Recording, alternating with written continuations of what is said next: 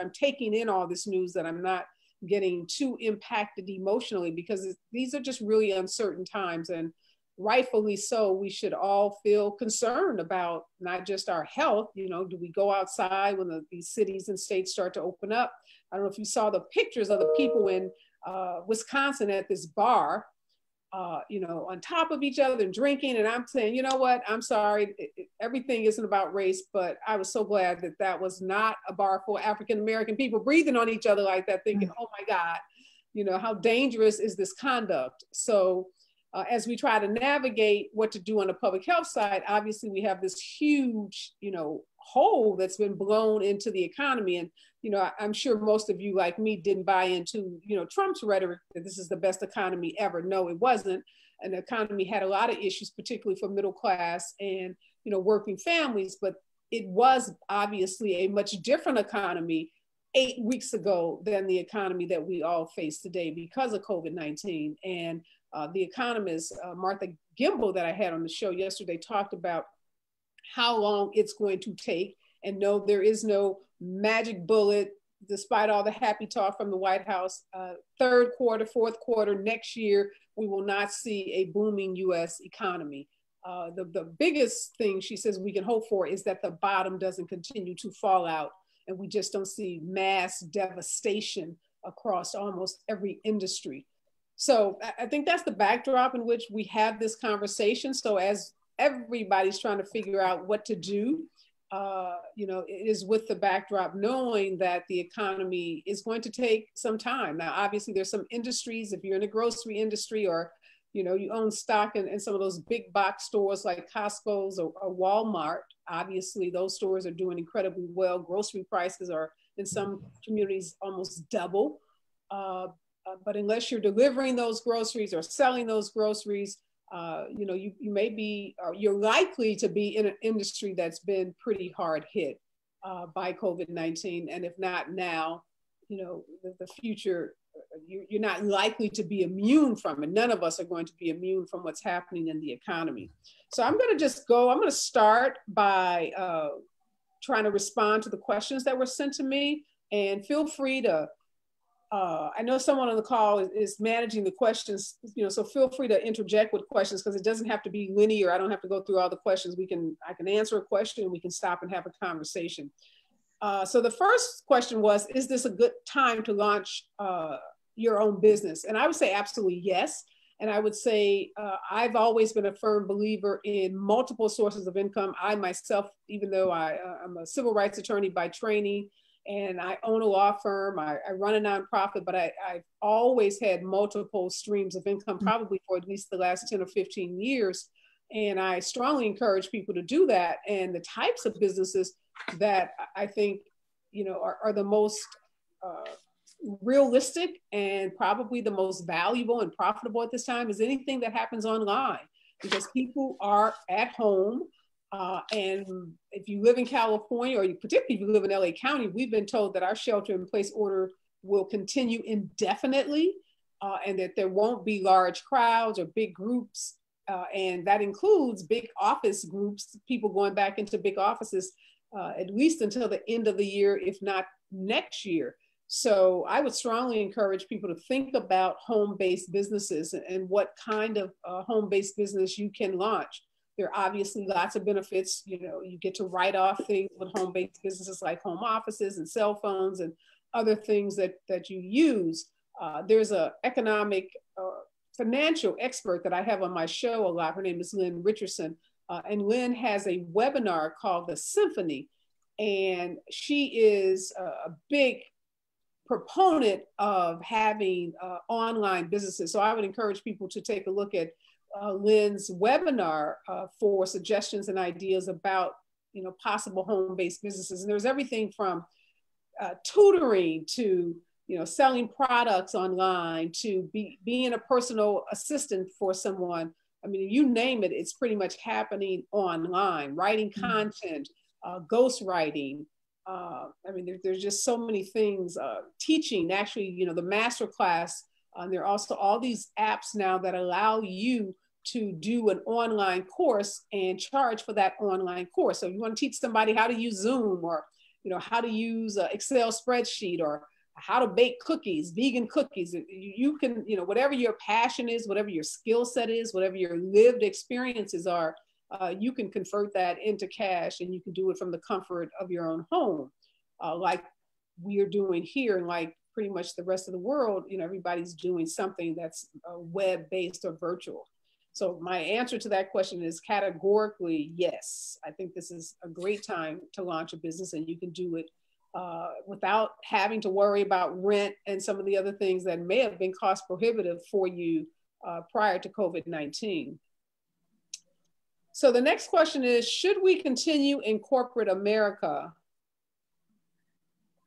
and work on our business on the side until this settles and we are back to quote unquote normal? So first thing is, there's not going to be any normal. I mean, everything that we thought was going to be is not going to be. And your Governor Cuomo, who, is much watched TV for even us across the country, he makes that plain and clear every day. There is not going to be a normal, and for good reasons. He says, let's not go back to normal, let's go back to better. So let's make those systems that weren't working, let's make them work better for, different disenfranchised people, for poor people, for working people, for minority communities. But more importantly, if you follow this closely, even things like office buildings, Twitter said, you don't even have to come back into an office ever.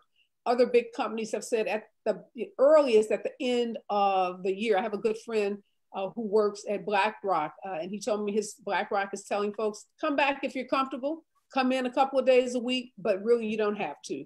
And I think that's going to be, and the reason that's going to, there are lots of reasons. One, the public health issue, large crowds, super spreaders, those meetings where people go have been determined to be, a place where the virus spreads very quickly. So we know that that's problematic in terms of trying to keep the spread down. So people going into large offices is just not likely to happen. So I think that the new normal, we're going to have to, we don't know what it's going to look like, but we know it won't look like what's, we have today, or what we left when we left. If you had a corporate job, I'm sure your corporate job today looks very different. Lots of companies are realizing too that people are as productive, if not more productive at home. So why continue in some, massive commercial lease if your staff can Zoom, if your staff can go to Google Hangouts, if your staff can, do all of these meetups that are happening online and be equally productive, and you don't have to worry about the liability. Because that's the other big issue that's looming. This fight even over the next budget is about the GOP saying these big companies need protection from liability. And of course, the consumer rights lawyers and the unions are pushing back saying, no, you can't immunize these big companies from liability because nobody would adhere to any safety precautions or protocols. But that's going to be a big battle. And a lot of big companies aren't going to be willing to get caught in that battle or to bear that responsibility. So they're going to just stay at home. And particularly if you're productive, they get to save money. Our law firm, we were looking at, we pay $5,000 a month just for people to park a car. So instantly you can cut $5,000 out of your budget. And you guys in New York, that could be $15,000, $20,000 for the same number of cars, given how expensive parking is. So expenses like that, businesses are going to be looking at and saying, if I can cut that, why not? So I would say if you're in corporate America, you're probably going to be working differently, maybe 100% at home, or at least partially at home, and you have that time and that opportunity, absolutely, I think, to start an online business while you are still performing your job duties for whatever corporation or whatever company you work for. So, wow, that's good stuff. That's good stuff. Areva, quick question. Can you hear me? Mm-hmm. Areva, I just want to pull it back from the first thing that you said. As of today, 36.5 million Americans have filed for unemployment. Let's just stop for a second and let's just try to digest that. That is alarming. That number is alarming. And tonight we have several small business owners on the phone. We have several entrepreneurs on the phone. We have several people who dream to be entrepreneurs. And when you hear a number, 36.5 million people have filed for unemployment, what does that look like? You know, and I think about this question because in your book, you know, Make It Rain, you talk about how to reinvent yourself. How do you make your message, change your message? Can you speak to that specifically and how we can rebrand and remessage ourselves? Well, absolutely. So you use the word re. So implicit in that is that you already have a brand, or that you've already positioned yourself, you know, in the marketplace as a brand, and now you want to change that. So I'm not sure, is that your question, or is the question, if you have not established yourself as a brand, how do you go about the steps to do that? I'm talking about looking, you know, just let me put your book up here for a second, because this book is excellent. Make It Rain. So rebranding, repositioning. So if someone is already that person who's been in the workforce and they're part of that 36.5 million, right? Right. That person has already started their working. Now they're out of the workforce, whether they're going to go back next month or the next 2 months, we really don't know. So can we speak to that person? Okay. I got it. And so great question, right. Traci. Absolutely. Yeah, that 36.5 million people is not just a statistic. Those are real people. Real lives have been impacted. And you're so right. A lot of those people don't know if they'll go back in a month or 3 months or ever. And if they go back, what that looks like. Change positions, changes in their salary, their status, so many things. And the uncertainty that they may go back for a couple of months and then be laid off because, according to Dr. Bright today, we're going to catch hell in the fall. So this isn't even the worst of what we're going to see. So you start with what it is that you were doing on that job. What are the skills? What are the lived experiences? What are the, you know, the talents that you have that you were using in that job?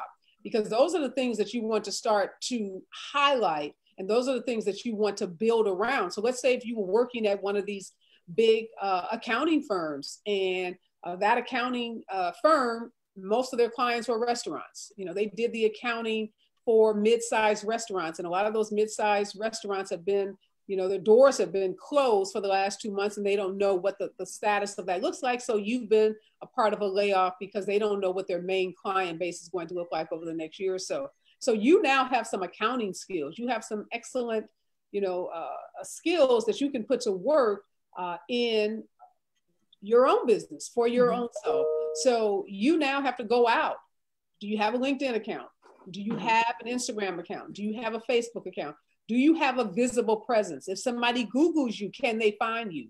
Can you write an article about what's happened to the restaurant industry? What's happened to, you know, any industry that you maybe have some experience with as an accountant? Writing articles is a great way to start positioning yourself as an authority, as an expert. I wrote an op-ed piece for USA Today when the first stimulus package, CARES Act, before it was passed. I guess it was like number 2 or 3. They were talking about PPP loans and giving this loans to small businesses, but there was nothing in that act that specifically delineated nonprofit organizations. So I wrote an article, again, with my nonprofit hat on, advocating for why the federal stimulus package and the response from the federal government needed to distinguish nonprofits, those nonprofits that, you know, are really the safety net in so many communities, and we needed to have grants rather than loans. So I wrote it. It got picked up by USA Today. I worked with their editor, in-house editor, you know, to make some changes for it to fit their format, and you know, that article was picked up and got a lot of traction.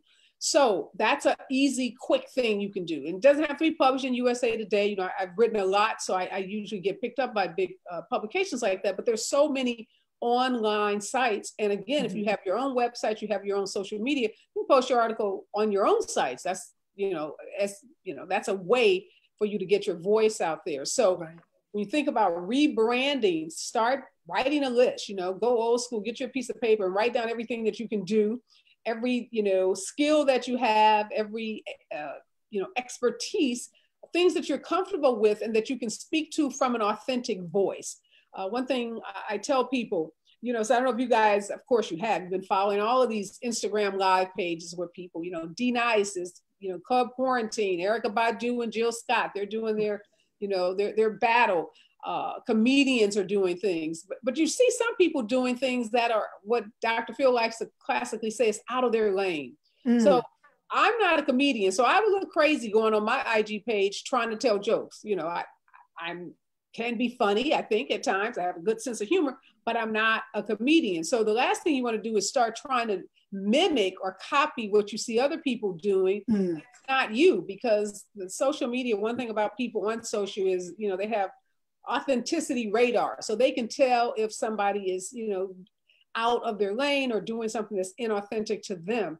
So I would start with that list and just figure out, you know, what are the skills that I have that could be valuable to someone else.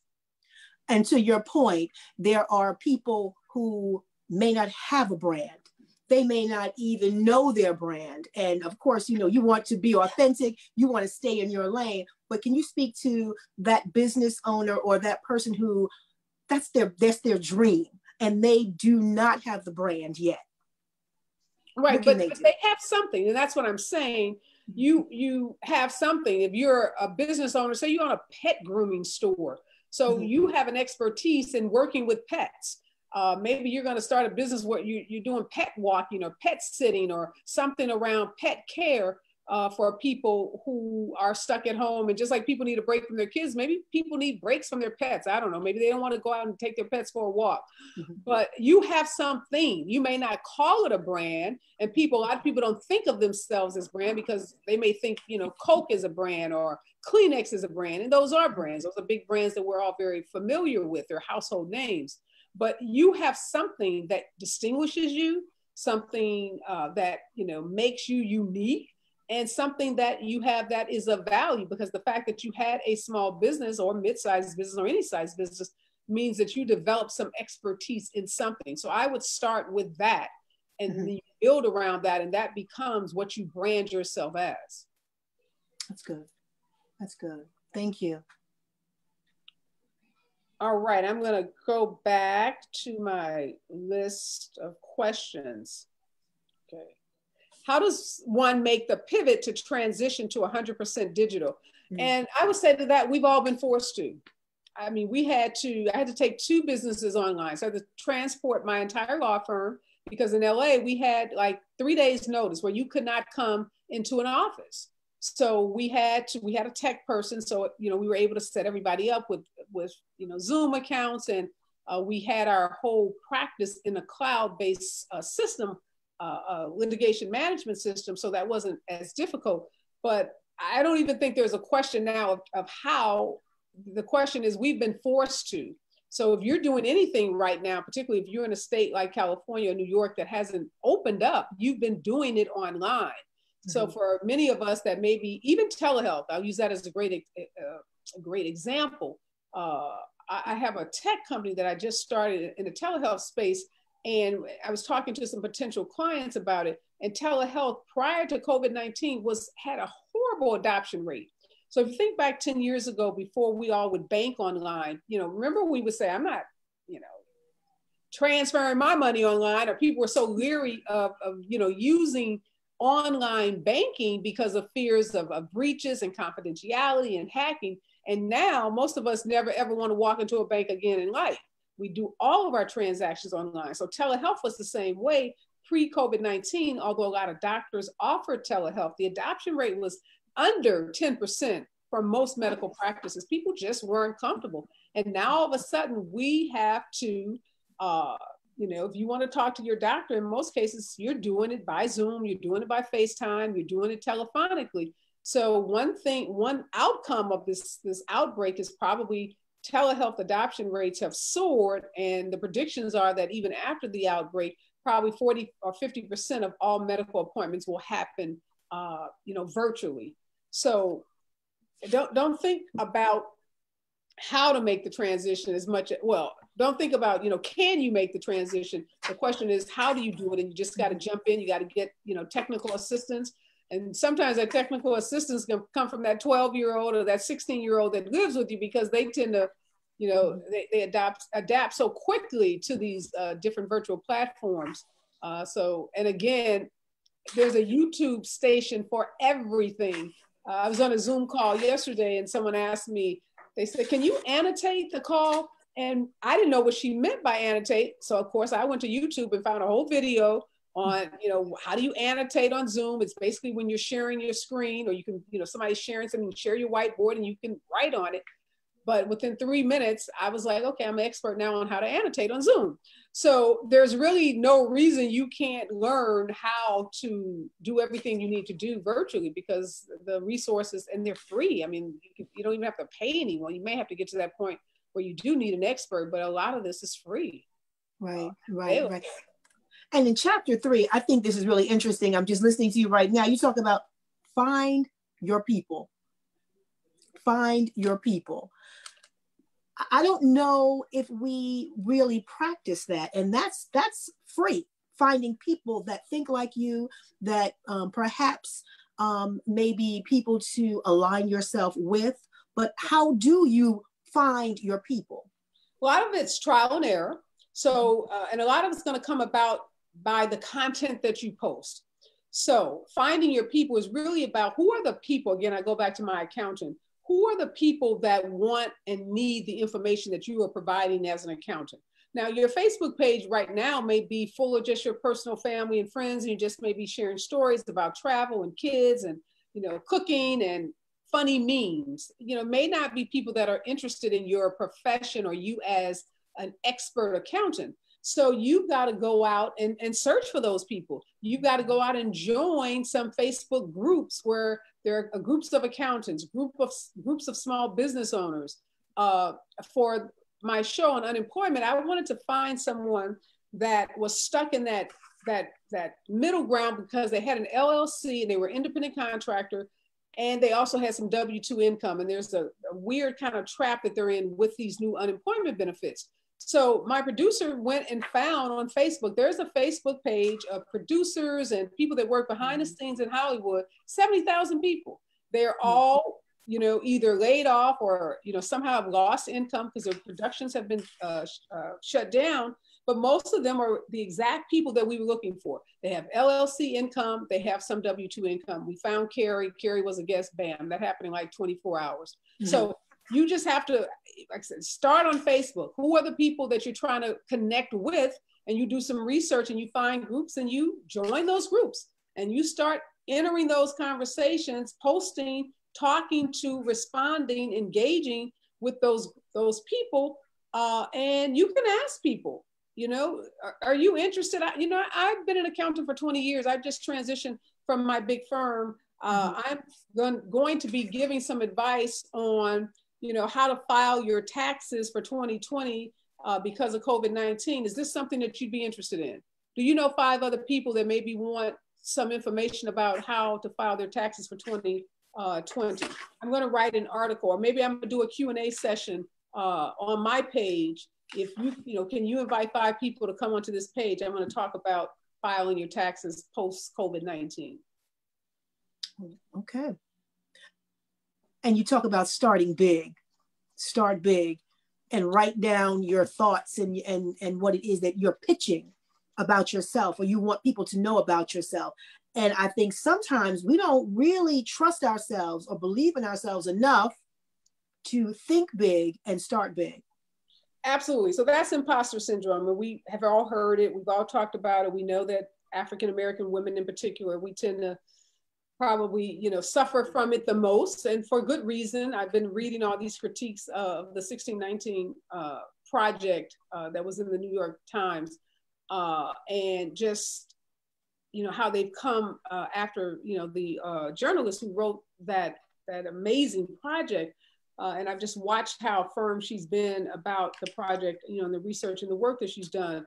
But yes, we do have a tendency to think that we have to play it small. Sometimes it's to make other people feel comfortable, because we're fearful that, our light is going to be too bright and other people can't, stand the brightness of our light. Sometimes it's because we've been told that we aren't, all of that, and that we, don't have the skills that we think we have. We may have sat 10 years next to a guy on a job that we know we were smarter than, but he made more money, had more status, got more recognition. And so, that impacted our confidence. There's so many reasons, but this is the season. I'd say this is your time. If you've been trapped in that smallness, this is your time to break out of that. Because one thing about COVID-19, it's made all of us equal. I mean, so I watch, you know, I work on TV. We're all doing TV now, just like this. Mm-hmm. And you look at your favorite anchors, you know, there are some people who are cheating and they got massive staff in their, you know, homes doing hair, makeup, but a lot of us are just doing it ourselves. Right. You know, this weave star, I was looking at a picture. This weave was so long. It was so fabulous. And this thing is chewed up, ate up. I mean, because I'm just hot pressing, you know, I'm flat ironing the crap out of it. And my daughter's like, Mom, why don't you cut that out? I said, because what's under it is 100 times worse. And I don't know why this stylist of mine in 8 weeks cannot find me some new hair. So actually, I'm just going to tell y'all my secret. So when you see me with some fabulous new hair, I got it from New York. My LA stylist has been so like overwhelmed with personal stuff, blah, blah, blah. So a friend of mine said, oh, Reeve, there's this stylist in New York. She does, I don't know, whoever. But, you know, hit her up on Instagram. So I hit her up. She got back to me. I said, no, I'm going to wait on my LA girl. I said, you know, I think I'm good for now. A couple of weeks go by. I started cutting this thing because one side was way longer than the other one. It's half coming out in the back. So I hit the girl back up and I said, okay, I'm ready. And so she's like, okay, this is what you got to do. Measure your head, blah, blah, blah. So I made my deposit. I ordered my dye. So when it comes, I can cut all this out, take these braids down, dye this hair, braid it back up, and I'm going to be so fly in this wig. I told her I can take it off, put it back on because I have to run. I sweat out. No, I don't want any lace. I can't glue nothing down. Can't do all that. That's way too complicated. I just want something I can put on, take it off at night and be good with it because I'm, you know, on camera a lot during the week. So I digress. I'm sorry. No. You digress, but you know what I hear? Pivot. Ladies, we need to learn how to pivot, right? Yes, absolutely. Absolutely. So we were talking about imposter syndrome, and I was just saying this great equalizer where we're all on Zoom with bad hair and homemade makeup. So I just think to the extent you were feeling insecure about anything, you can feel real good because some of the favorite people you may see that are all fabulous all the time, unless they're cheating, you know, they are just like you could be getting up, dealing with somebody got caught like me with a weave that they can't get out of their heads because they can't find new hair. So we got to make it work. You have to be able to pivot and make it work. Yeah, so think big. And now's the time because, you know, the standards have changed. This hair is fine for now, you know. For now, it works. This is good hair. And then my 85-year-old aunt, who, you know, you always have that cheerleader, and she says, your hair looks beautiful. I'm like, okay, auntie, whatever. This hair does not look beautiful, but I'll take it. So yes, you're right. Think big. That's the name. That's it. That's it. That is it. And to that point, you know, it's I think we also have to stop being afraid. While we're thinking, but stop being afraid. Like you said, we all are learning something new. This whole virtual meeting, all of us are sitting on a Zoom call or whatever type of call, but it's all virtual. We are all trying to figure it out. And if you sit back and wait until you have it down 100%, the ship is going to sail and you're going to miss it. No, and that's absolutely right. And fear is natural. You know, you just have to embrace it. I had a guy on my show who calls himself a human potential expert. Mike Lee, follow him on Instagram, really inspirational, had some great advice. And he said, take advantage of this time to level up your skills. Find a project that you like and level up your skills. Don't worry about what are you going to use those skills for, because we don't know what that may be. You know, you may be going back into a job, you may be going into your own a virtual business.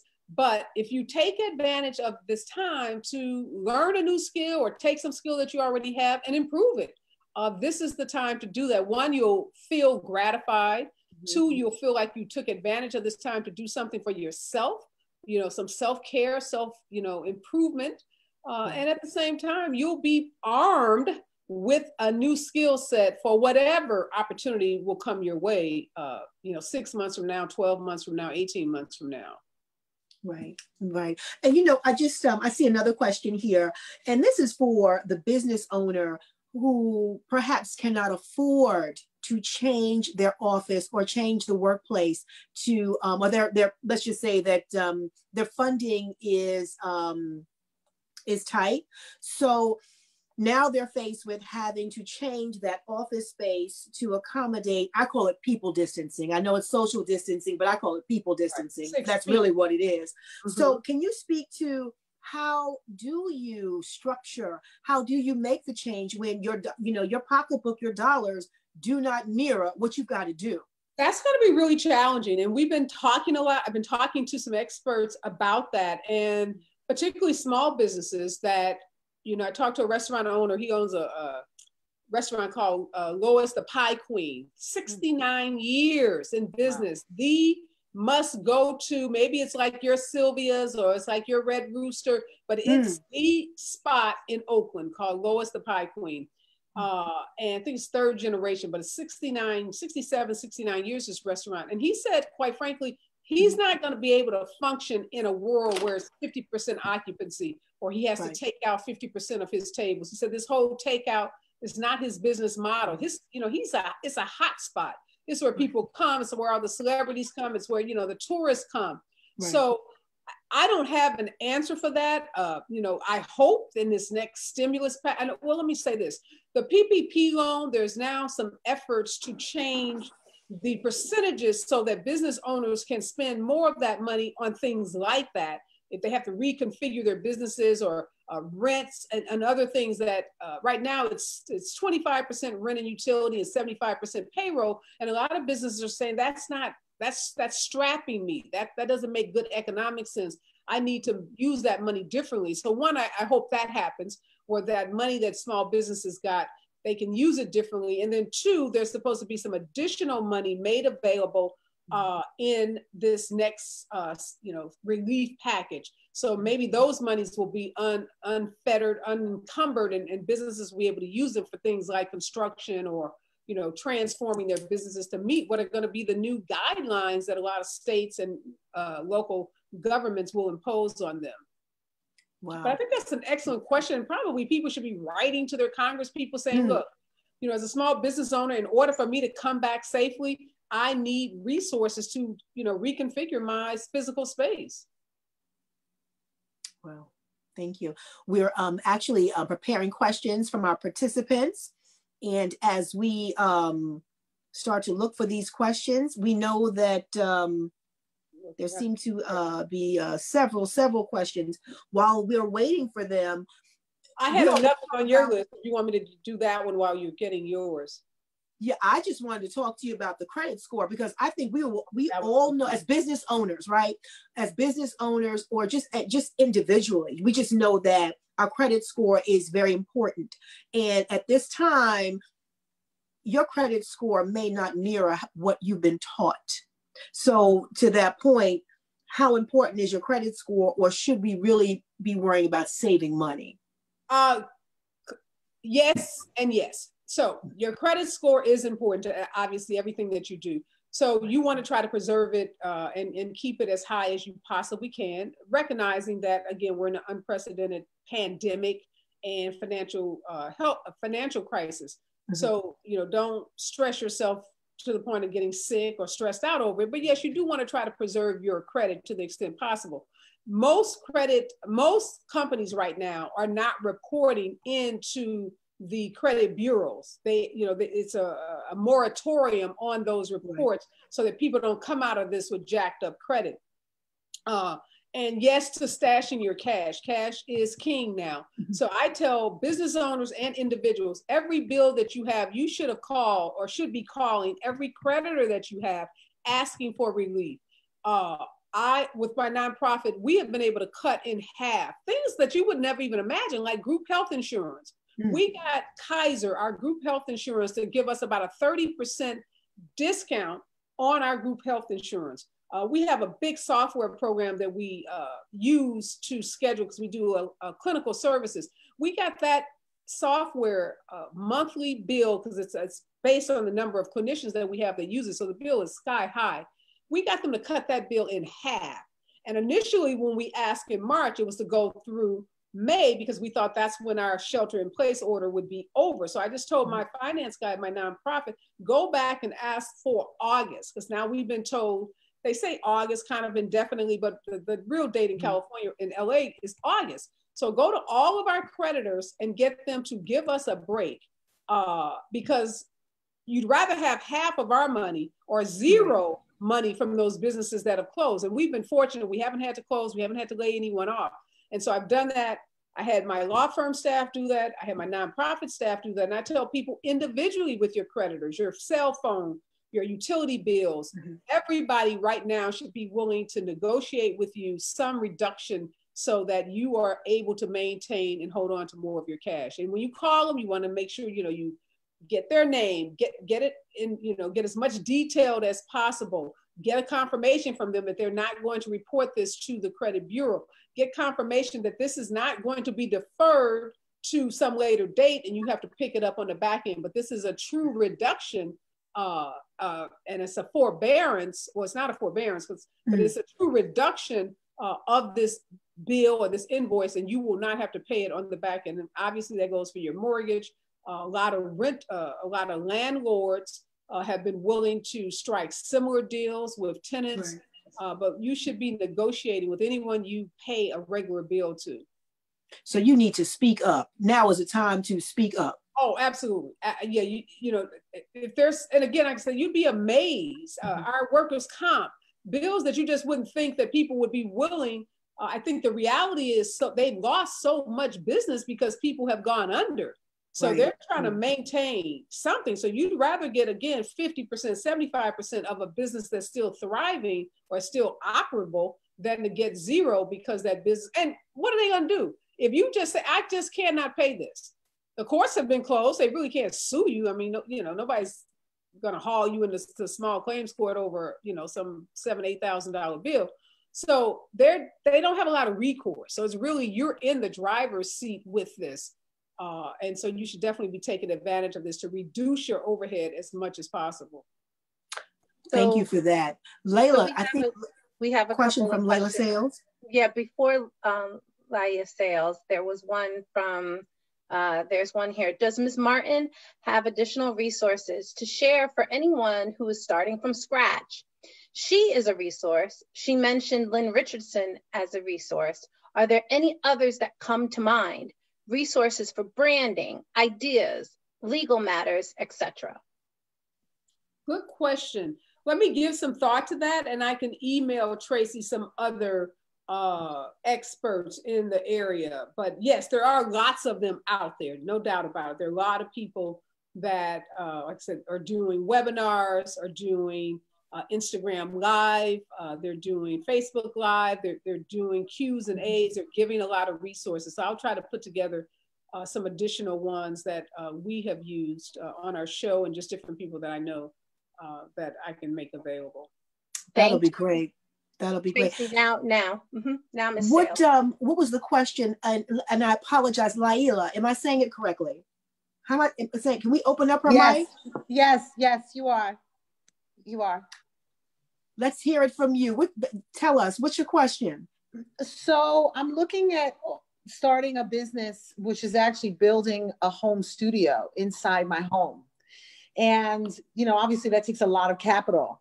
Do you recommend doing something, if you have money, to just invest all at once, or taking it bit by bit by bit? Well, when you say building a home studio, you're talking about like construction, like, adding on a room, or what do you mean by not building? Adding a room? You just need a space where you have a sound, not a huge studio. It's just a space so that you can, I do voiceovers.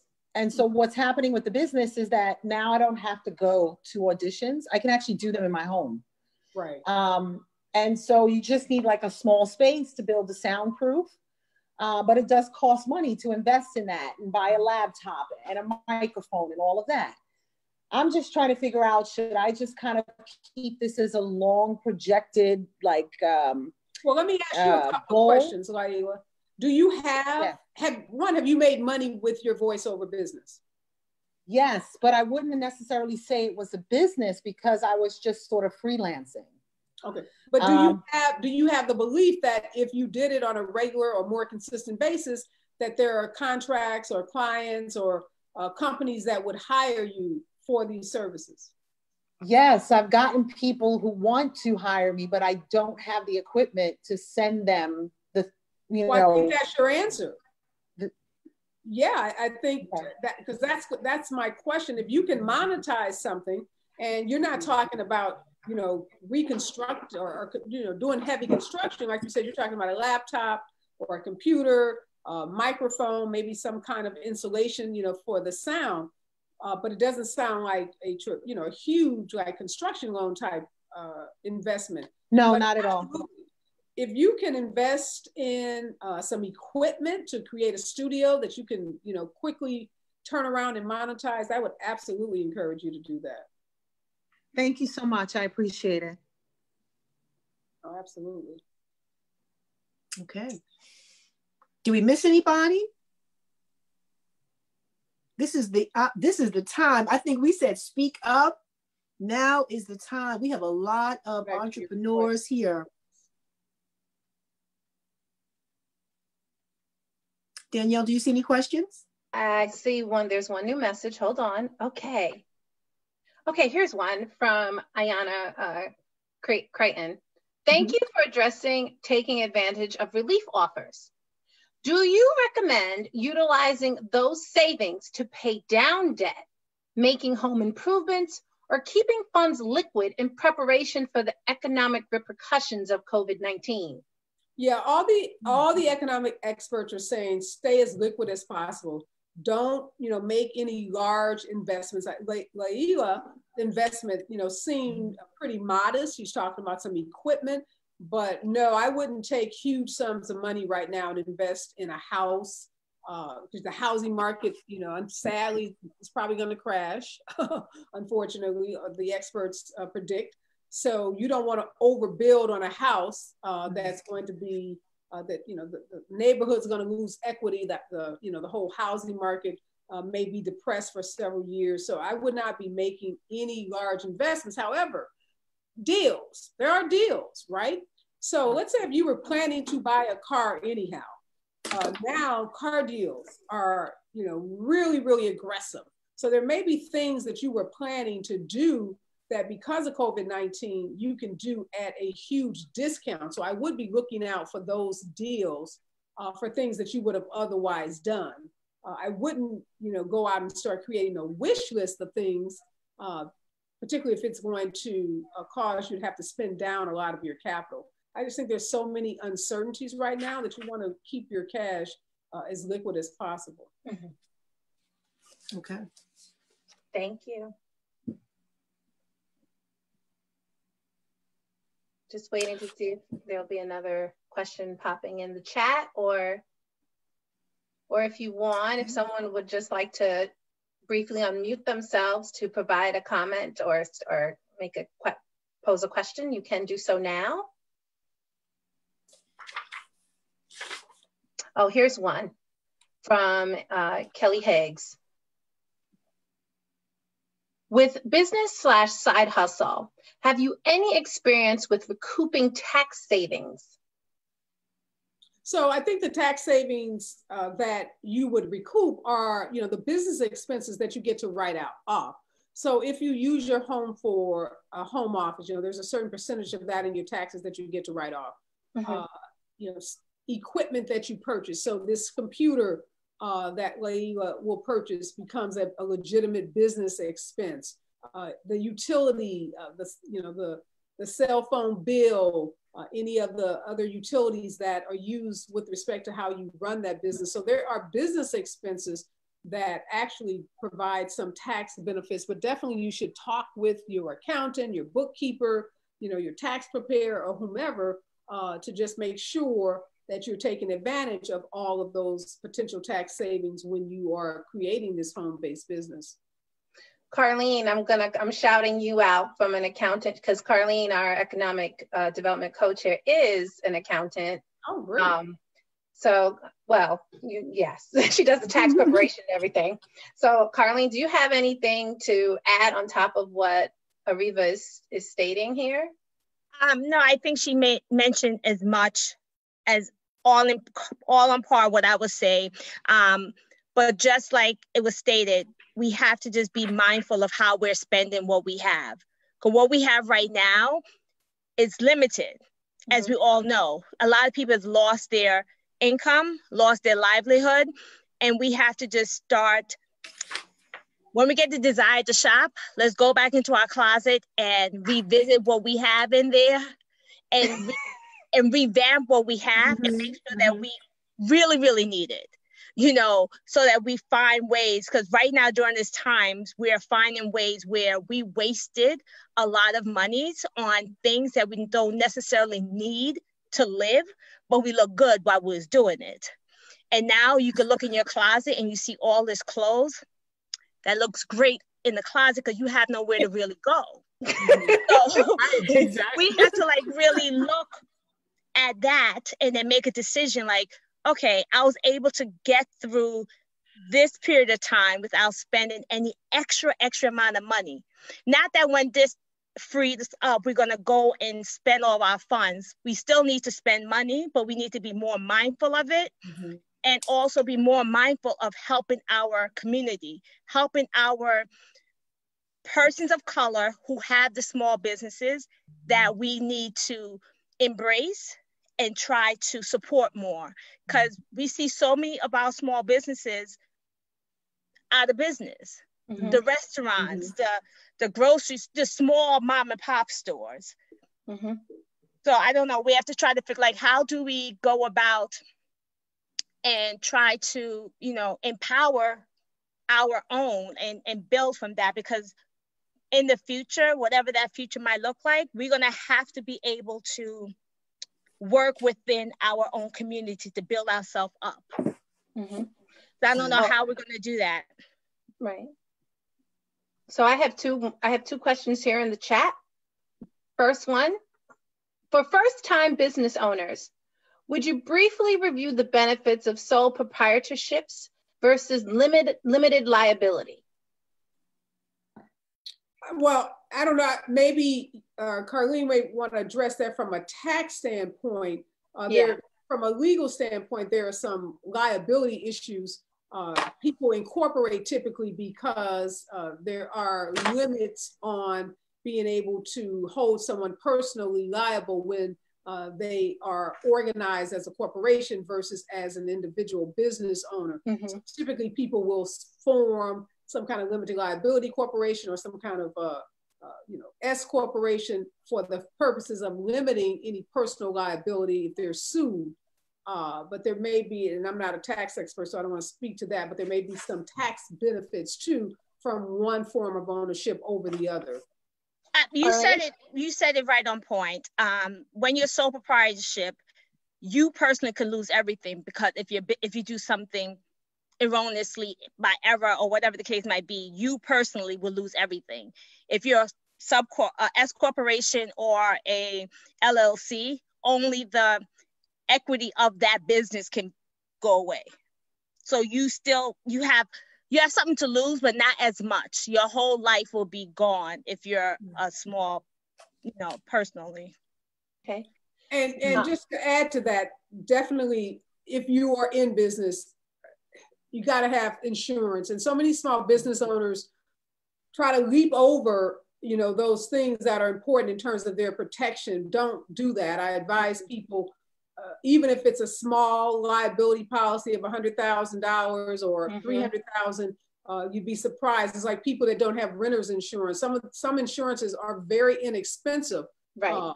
But they're so necessary. So whether you're you're sole proprietor or limited liability, you must have insurance, particularly in a big state like New York and California, where people are very litigious. Definitely want to have, that kind of protection for your business.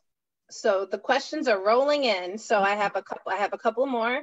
Do you have any recommendations for sourcing clients via social media.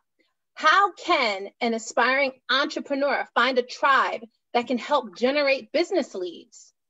Okay, and that's a great question. So social media will help you generate business, but it's not the same relationship that you have when you are buying media. Social media is not paid media.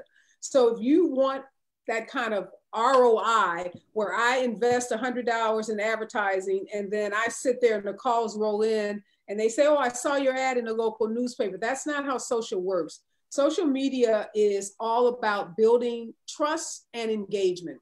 And over time, from those relationships that you will build with thousands and hundreds of thousands, if not millions of people around the globe, you then can see business start to come into your company. But you're going to go to social media to build a presence more so than you would go to, if you're starting out and you're in desperate need, or not desperate need, but you want to, ramp up your client base quickly. I'm going to tell you to consider some more traditional advertising, because you're going to use social media differently. Social media, and a lot of people get frustrated and they go and they says, well, I got a Facebook account and I have LinkedIn and nobody called me. But that's not how it works. What people will do, think about billboards. So you see a billboard, you may not necessarily, run to that company that you saw that billboard, but it's sending a message to you that,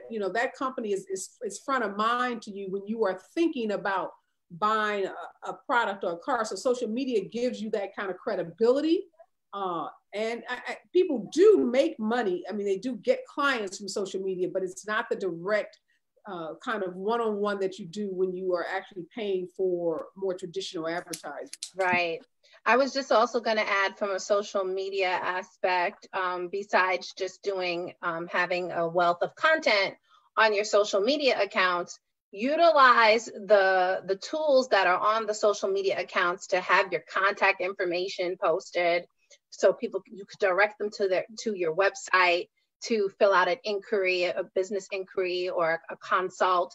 So you could also capture that person's contact information to use what's now being considered traditional, along with snail mail or newspapers, email blasts, doing the constant contact or MailChimp initiatives to get your messaging and latest business things that you would be offering from your business. Areva, I have a very I want to add to that too. Go ahead. Importance of why it's so important and to have a social presence, because a client that may come to you through some other source is going to go to your social media and check you out on social media. Yeah. That social media could be the closer for you. I've done that 100 times. I'm going to hire somebody, I go check them out on social media, and that may be the deciding factor for me in terms of whether I'm going to use that person or not. So back to my weave. The woman that I bought this wig from, I went to her Instagram page and I checked out her page. And the decision to send her this money, somebody I never met, have no relationship with, I'm just, sending her money across the state, was because of what I saw on her Insta page. And then she was referred to me by someone that I do know. So your social media is going to give you credibility. People are going to go there. And if they don't see much there, they may decide not to use you. So had this woman not had this Instagram account, I'd be thinking, how is she some kind of big time stylist and she doesn't have an Instagram page? Right. So I probably would not have felt that same comfort in actually hiring her. Okay, I have a very detailed two-parter question here. It starts off with the summation of things. So my husband and I own a small landscaping business and have concerns regarding growing our business during this pandemic. We have under 10 employees and have struggled due to the coronavirus. However, if we invested in more equipment, we could potentially take on more extensive work, thus creating more income to cover payroll and other expenses. Do you suggest that making these types of investments? So let me ask you, did you get any of the PPP funding from the CARES That's Act? the second question. So here's that's the second part to it. She adds D. Curry I know you're on here. She says, also, do you have any insight into other forms of relief for small business? They have already applied for the PPP loan through their bank and have yet to hear anything on that front. Okay. Before you answer, Ms. Martin, I wanted to just touch on the PPP loan. So if everyone has been closely watching with the PPP loan, right now for Brown and Black community, the acceptance rate for the loan is not high. The rejection rate is actually at right now about 95, 96%, which has me very concerned as to whether or not going through your personal bank, if it's classified as a CDFI, a community development financial institution, or even some form of credit union, would that be more helpful? But you know, that's another disparity that's happening right now. Ms. Martin, go ahead. I'm going to say, I'm going to give myself a shameless plug. All of you all should be watching the special report. We did a great show on this, and we had a guy from a bank, Kansas City. His name was Theodis Walker. Forget your bank. Yep. The banks have been horrible. Chase, who was my bank, who I applied for, they sent me letters about everything under the sun. They rejected my application because I didn't complete or didn't upload a particular form. By the time they're writing me ridiculous letters like, if you got this money and you didn't deserve it, send it back, I had already been approved and funded by a nonprofit lender. There's more money in the Second CARES Act that has not been given away. Cabbage, PayPal, all your small banks, credit unions are doing these loans. It doesn't matter that you're at a bank. You can now literally go to PayPal, you can go to Cabbage, all these online places. If you go to listen to my show from yesterday, Lynn Richardson, who was on, talks about all the different non-banking institutions that are doing these PPP loans, some of them which are approving you within 15 minutes and putting money in your account in 2 days. I went through a list, which is a nonprofit financing organization, and they walked me through the process, made sure everything was complete. I was approved within like 2 days, had money in like 3 days. Chase denied me not once, but twice because of some document they said I did not submit. I went to the bank, had it out with the bank manager, but Chase is also the bank that gave all of its private equity, its big commercial clients loans too. So yes, the banks have been an abysmal failure, but they did do something in the second round of this money. And Maxine Waters, I've been told, has been really responsible for a lot of this and making sure that a substantial amount of that money went into those smaller institutions, community institutions, and non-traditional lending institutions. So I would tell you to reapply for your PPP at one of these non-traditional banking institutions. And then what I would tell you is, because that money can right now only be used 75% payroll, 25% for rents and other utilities, the money that you pay your payroll with from that money, the other income that you have coming in that you otherwise would have used for your payroll, you can now use that money to invest in that equipment. So now you get to pay your payroll and have it forgiven with the PPP. The money you otherwise would have had for your payroll, you get to buy your equipment, and then you get to increase your, your client base and the jobs that you're doing. Thank you. We have a great tip here in the comments. Tip: use this time to declutter and clean out that closet. Consider using an online consignment store example, threadup.com, to ship your clothes, shoes, and other items, and build merchandise credit for purchasing items that are necessary. Yeah, good advice. Excellent advice. Thank you, Kelly Higgs. Any more comments?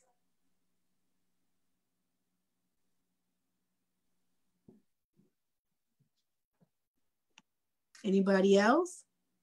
I'm just looking through the names. Okay. Danielle, do you have anything on your end? I do not see any questions in the chat, unless those that are on here right now would like to briefly unmute themselves to speak. You're more than welcome to. We're just I'm just looking at the group chat right now to see if we're missing anyone. Okay. Well, I just have a couple of final comments I'd like to make. Please.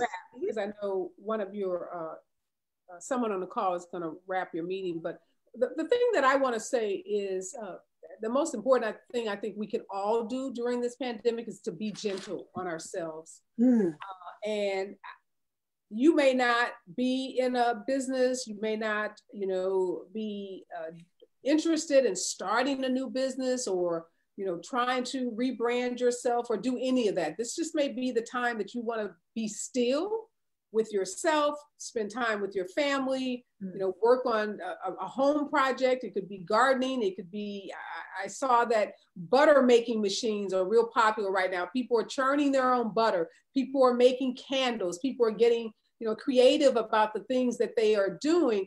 And I think there's a lot of judgment right now. And sometimes people can feel like I'm not being productive enough during this time. And, you know, what your A-type personality friend does is fine.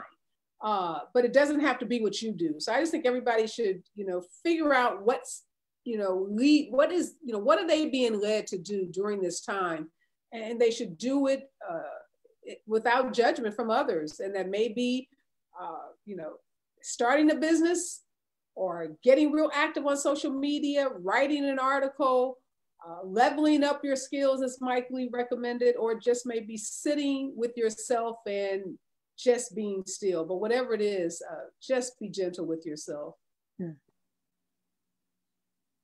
Danielle, there's one more comment that came up. Did you get a chance to see that? Oh, I just saw it.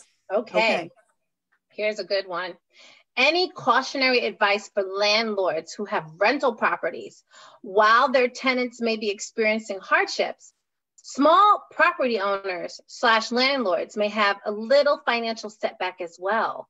Any advice? Yeah, that's happening. It's happening all over the country, and different municipalities are trying to deal with it differently. LA put a moratorium on evictions, and it got fought, and you know it's being challenged because you know the landlords say, look, we can't afford not to evict people who are not paying their rents. I think the best thing that landlords can do is to try to work with their own mortgage company and get whatever kind of relief that you know makes sense given what their tenants are doing, so that you know they're not strapped. But the mortgage companies have been willing. Most of them have indicated a willingness to work with landlords, recognizing that tenants are, in many cases, some not able to pay at all, or some are paying reduced rents. But I think that, again, back to one of my earlier points about this is the time when you should be talking with all of your creditors. Everybody that you owe money to, everybody that you pay money to, you should be explaining what the predicament is and getting them on board, because we're not going to get through this unless everybody makes some accommodations for everybody else. And the reality is, if your tenants can't pay you, you can't pay your mortgage company or your bank. And you know, banks don't want wholesale for landlords to all just, you know, stop paying altogether. So the question becomes, what can you pay? And some banks are working with landlords to allow them to pay reduced mortgage payments. Again, some are deferring payments. But there is some conversation that can be had with your mortgage company based on what you're experiencing as, you know, from your renters. Great. One more. When speaking with creditors, can you share tips on starting that conversation? This person is saying, I might need some extra time to pay a bill. And ideally, I would like to reduce the interest rate on my credit card as well as my mortgage. Yes, and that's a very appropriate conversation to be having. And trust me, you're not going to be their first caller with this question and with this request. They've been getting hundreds, if not thousands, of people calling them, having this same conversation. It's just a very honest and transparent conversation. Here's the reality. You know, I've been a good customer. I've always paid my bills, but I have been impacted by COVID-19. Either I've lost my job, I've had reduced hours, or, you know, my tenants have not been paying, and I want to continue to pay you, and here's what I can pay you. And let's get an agreement. You want to get the person's name. You want to get as much of this as in writing You want to ask them to either send you an email confirming it, or you send them a confirming email. You want to create a paper trail because quite frankly, some of those people may not be around themselves a month from now, 2 months from now, 3 months from now. So you want to document, because those same companies are going through as much flux as everyone else is in this industry. I had rented a space for a big event in May and had to, of course, cancel and try to get the money back. And pretty much everybody at this hotel we had worked with had been laid off. So, you know, people aren't stable right now. Businesses are not stable, and people that you dealt with a month from now may not be there now and may not be there a month later. So you want to get it in writing as much as possible. Thank you. Any other questions? Oh, okay, here's the one. Okay. A couple of family members and friends have asked to borrow money during the pandemic. I want to help, but I'm not confident that if I loan the money, it will be returned. Ooh. Oh, I'm not the good, I don't know. That, you know, that's so individual. You know, some people have a rule that they don't loan any money that they can't afford to give away. Mm-hmm. So, you know, if I can afford to lose $50, hey, I got $50 for you. Some people who have a lot more money maybe can afford to lose $1,000. So, hey, I got $1,000, whatever your comfort level is. But, you know, when you loan money to family, you probably, chances are great that you will not see that money back. So I just tell people, loan what you're comfortable not ever seeing back, and that's not going to put a strain on your familial relationship. Right. That's the quickest way to fall out with somebody is over some money. Right. Mm-hmm. Agreed. I think there was another one about Black-owned businesses. Did that come through? Oh, I just saw it. Yes. Okay. Thank you, Tracy. This is a comment. A Black-owned salon near me set up a GoFundMe account for patrons to support. What I thought was really smart is that they counted 50% of the donation towards services to be redeemed upon reopening. I thought that was a great way to capture funds today for services they can't render until sometime in the future. Do you recommend struggling businesses offer discounts or the buying of such discounts for future use? Oh, absolutely. I think however you want to, in this, you know, era, keep your loyal clients, you know, loyal to you, offer them discounts, make it easy for them to use you. That's what breaks my heart about my stylist. I mean, I've been with this person for years, so not to be able to patronize her during this period really breaks my heart. So yes, if you can offer people discounts, if you can say, you know, if you pay me today, the state of California, in fact, has said to us, if we pay our state income taxes early, they will give us a discount on those taxes in future years. We know the time value of money. It's, your money is worth more today than it is tomorrow. So yes, any way that you can accelerate a payment. So if you have clients that can say, hey, pay me, you know, a couple of $100 now for 4, you know, shampoos down the road. Absolutely. I think that's a brilliant idea. And like I said, so much so that the state is trying to incentivize us to pay our state income taxes early. Wow. And on that note, we just want to thank you. Hold on, Tracy. Okay. I have a question on Facebook Live. We have some people commenting. Many people are saying that the Black community should be preparing to take advantage of the housing market to buy property. What can we do if we are stably employed to prepare? Well, obviously, you know, we'll see what happens with the housing market. There's some predictions, and I talked to the economists about that, you know, the housing market is going to take a hit. And people who have good credit and who have savings, this may be the time that they want to make those kinds of investments. I advise people to talk to their investment advisor, their tax accountant, their tax advisor, because, you know, purchasing property has tax implications and other financial implications. So they definitely want to do so, having had consultation with those people that they, you know, trust as their financial advisors. Okay. And I have one more that was sent to me privately. This is the last one. Once the mortgage forbearance period expires, do you recommend paying the arrears, if possible, or seeking a loan modification to hold on to your liquid cash? And again, I'm going to tell people they need to have that conversation with their tax accountant, because your mortgage payment, how you pay your mortgage, the amount of your mortgage has implications for your taxes. And you want to make those decisions in a holistic way. You don't want to make economic decisions in a vacuum. And a lot of that depends on your income, what other deductions you may have, what other expenses you may have in any given period. And there may be some things, and the accountant on the line, probably has more information about this than I do, but there are probably going to be some changes to the tax code as a result of COVID-19. And there may be tax credits that are available. I know the CARES Act, there are some tax credits that are available to businesses. So there will probably be some additional changes to the tax code that impacts the way people take deductions and the kinds of deductions. We know the president wants to bring back the restaurant, the dining out, he keeps thinking that if people could deduct those expenses, those dining expenses, that they'll flood restaurants. But so far, Mitch McConnell and crew have said, nah, that's kind of no.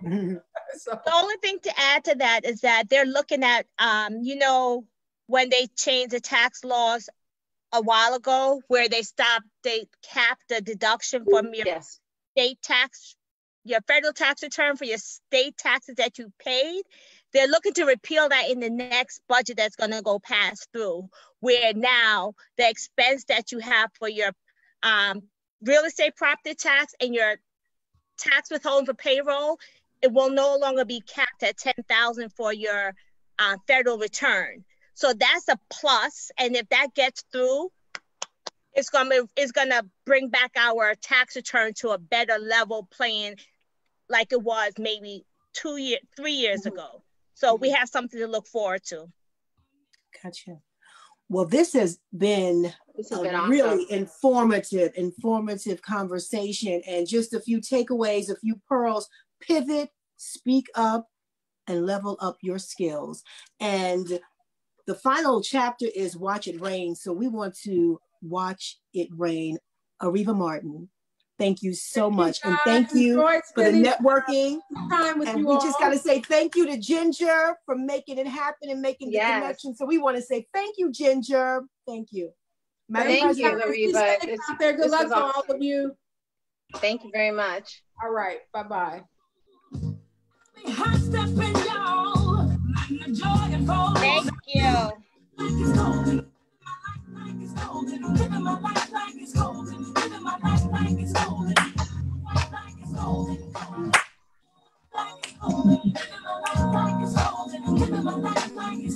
you.